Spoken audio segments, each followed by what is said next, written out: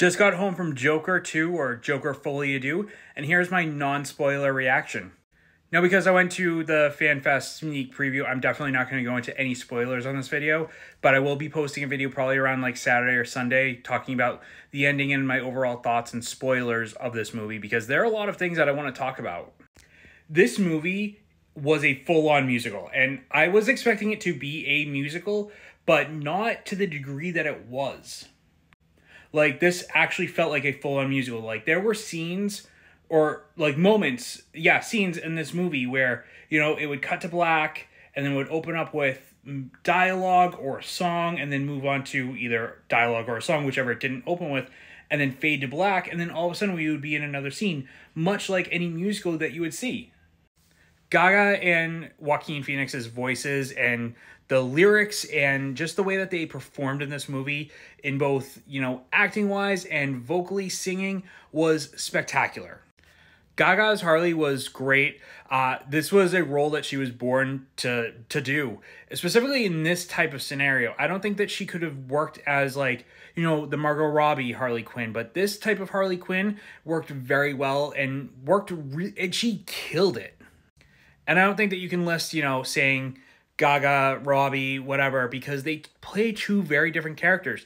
They're both Harley Quinzel, but they played both much different versions of this character, and each of them play to the strengths of that, like the history of that character, and they both work so well. One thing that I went into this movie, thinking about was this a necessary sequel? The first movie, Joaquin got Best Actor, Best Original Score. Was this sequel necessary? And I based off of what I saw in this movie, I think it was a full continuation of that story. It doesn't feel like, they pushed the storylines to, create a sequel. It actually feels like it was necessary to tell this story to further talk about Arthur's, the Joker, and, find out more about him. The rest of the cast is great. Steve Coogan is just in it for one movie. Brendan Gleeson, Mad-Eye Moody from Harry Potter and a lot of other things. He plays one of the security guards in Arkham. And, in the trailers, let me get back to the trailers. But he plays like a character so well. He's singing, he's like talking with Arthur. And there are moments where he's just like, acting like a prison guard. Catherine Keener is really good as Arthur's defense attorney. And then the guy who played Harvey Dent, regardless of the lore, the Batman history, whatever, the Harvey Dent stuff was really good. The characterization that he played, this was the first real time that we've seen him in a courtroom, with the exception of that little scene in The Dark Knight, at the beginning of The Dark Knight. But, seeing Harvey be this character, being a face of good for Gotham, it was nice to see that side of that character. Jumping back to the trailers did not show half of this movie. There are times where, people will say, oh, this trailer gave the entire movie away, this trailer gave, this showed too much, we're seeing too many trailers.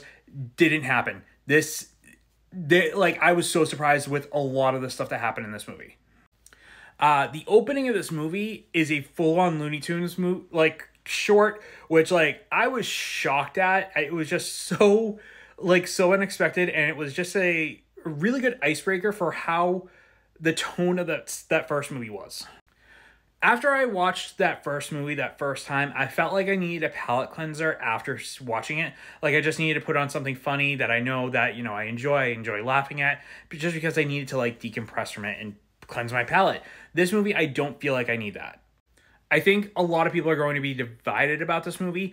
I wouldn't say it's a perfect movie, and there are a lot of things that, people will like and not like, but I definitely think that this movie will leave a lot of people divided, because it doesn't feel like the same movie as the first movie, which is okay. It didn't need to be the same thing, but, if you're going in expecting it's going to be the exact same thing, you're going to be disappointed, but it's still a very enjoyable movie.